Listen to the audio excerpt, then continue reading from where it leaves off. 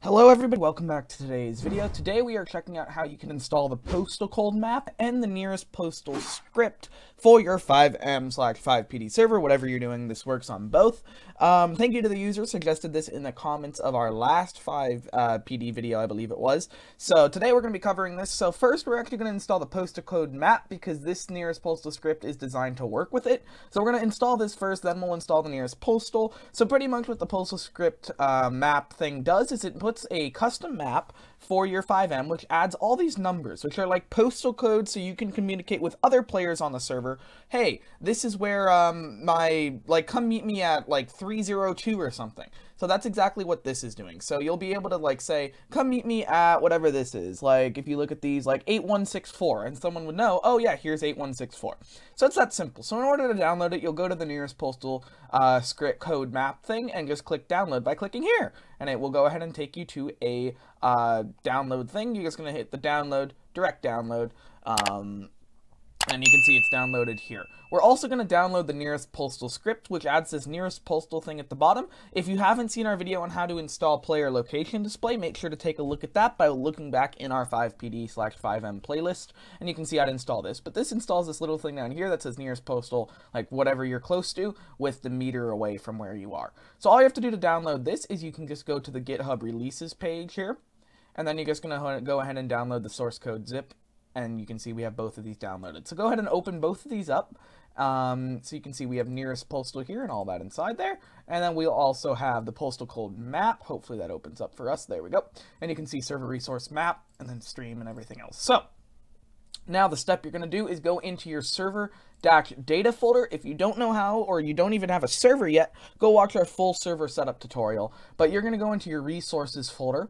And then inside of here, you're going to go ahead and do two things. The first thing you're going to do is drag in your postal code map, which you can just go into the server resource folder and drag in the map folder. And then you're going to go ahead and close out of that zip. And then you're going to go in here and you can see nearest postal 1.4, just drag that in.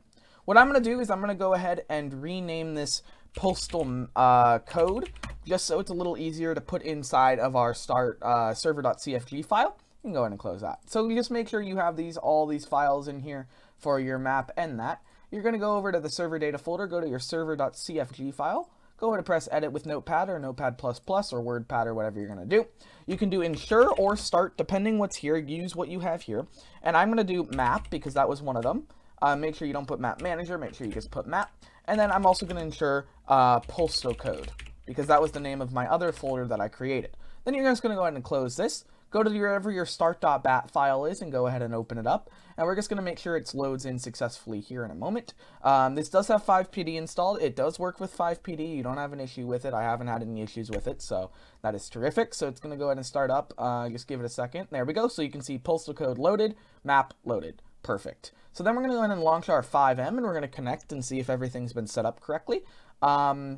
While my FiveM launches and will connect, I'm going to show you the configure file for nearest postal. So you can go into your postal code or nearest postal one, and then inside of here you can see there's a bunch. You got the new postals. This is the one we're using with the current postal map, but it also supports OCRP and old postal maps because there's different postal maps on FiveM. I like the new postals because it's just pretty cool. But there is a config.lua file, so you can go ahead and edit this as well, where you can change if a version check, the text for it, the colors you want, and the position, so you can actually move the position up and down.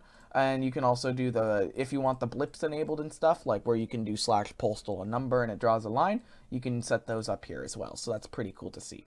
Alright, so we're going to go ahead and direct connect to our local host server rather than our recording server.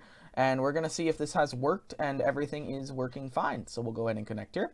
You can see FivePD is loading up as well, which is terrific. So everything's installed and seems to be working properly. Just a little thing that I wanted to tell all of you, you can actually press F8 to view the server console and see if there's errors or anything when you're loading in.